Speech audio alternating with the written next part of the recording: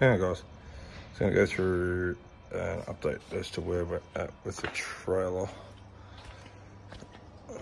So, made a few changes, and don't get too worried about the wiring and everything. This is just temporary. So, got solar panel feeding in, so at the moment I'm just testing it to see what the difference is. So this time I've gone with a Renogy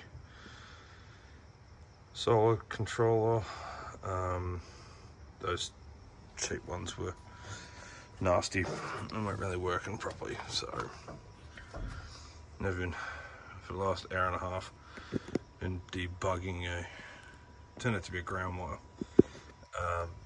So I've got the output from the solar controller running the output on the box, the control box.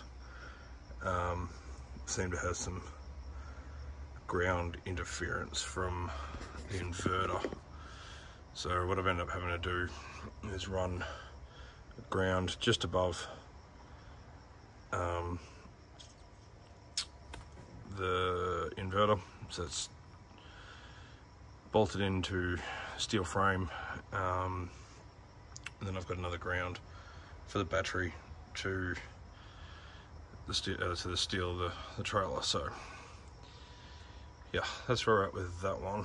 Now this plywood is going to continue on under here just to kind of cover that area. I'm going to insulate that as well in behind there, because it is getting a bit hot. So also going to insulate the roof and plywood the roof as well. So have installed kitchen slide. Well, it's not installed as yet. I've still got it bolted in place, and then we're going to have storage tub underneath just for kitchen stuff at this stage.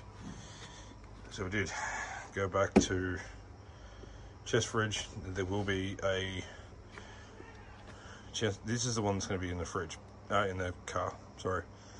So we will end up having a completely different fridge here. I'm not sure what I'm going to do here. It'll really depend on the length, and obviously need to get a slide. So we've got plenty of space in here. The water hosing here at the moment, so we've got space between there. So that's going to be boxed off to protect the water hosing. And the idea possibly running compressor just here next to the battery. So that's the additional ground for the battery to the steel. I've just got to find a spot to put that. So what we're having, so with the inverter controller, so as I was turning it on, which it's still doing, so I've got to find the issue with that, because there's nothing connected to that.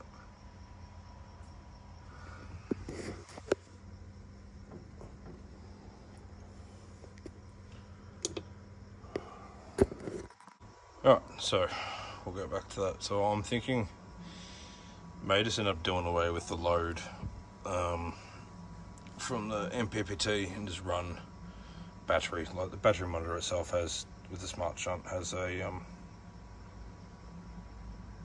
low voltage disconnect. Same with the fridge, it's got a low voltage disconnect. But the only thing that I'm thinking now is that it's actually the load, positive, negative on that. So I've just changed the location of the solar panel ground, but I hadn't changed the location of the load. So what I'll do is I'll undo the load, which seems to me that that's what it is. Undo the ground and the load, and the positive on the load, and we'll see if it still trips. Alright, so removed the load wiring from that. Inverter's on, hasn't tripped, so we'll turn it back on. Nothing. no tripping. So to me, that is because of the load going from the MPPT into this box. So I'm gonna have to find a solution, whether we just run camp lights or whatever. Alright, so we've figured out what the issue is. This stupid rookie mistake. So with the battery positive negative on the MPPT, it turned out I was actually running the battery positive into the bus bar that had all the other positives, including the inverter positive, which was interfering and short-circuiting the MPPT. So, I mean, all the negatives were there, but it's just the additional load wired up incorrectly. So that's been resolved now. So, all right, so if you couldn't already tell, we have relocated the batteries from the Pelican case that was under where this kitchen slide is. Better weight distribution, and utilised that empty space that we had here anyway. So that frees up a bit more space in the back. So still going to keep this slide here. I'm not sure what we're going to put in there. It's too long to put this way, and still have usable space here.